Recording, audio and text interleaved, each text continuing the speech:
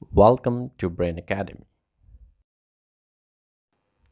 So in this video, we are going to derive the formula of gravitational force, which is F equals to G m1 m2 by d square. So first of all, we are just gonna assume certain things, and you need to make this figure while deriving the law.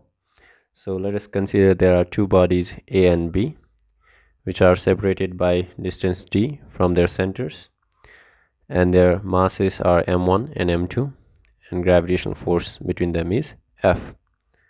Now we just need to write the same thing in plain English.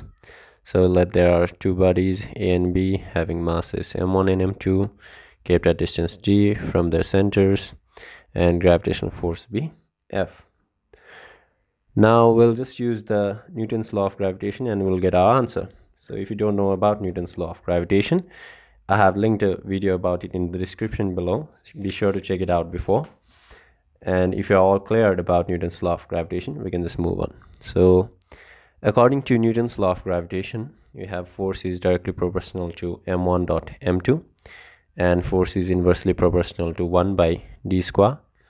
So we are going to assume these equations as equation 1 and 2, and after combining these two equations, that is combining equation 1 and 2, we get F is proportional to m1 dot m2 by d square. So whenever we remove the proportionality symbol with equals to, we need to add a proportionality constant, here in this case that is capital G, and we write the remaining things as it is, and we get our formula.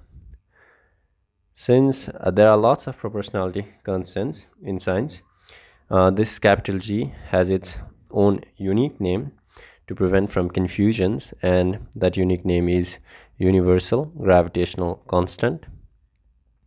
And since it's a constant, it has a specific value, which is 6.67 times 10 to the power minus 11 Newton meter square per kg square. Thank you.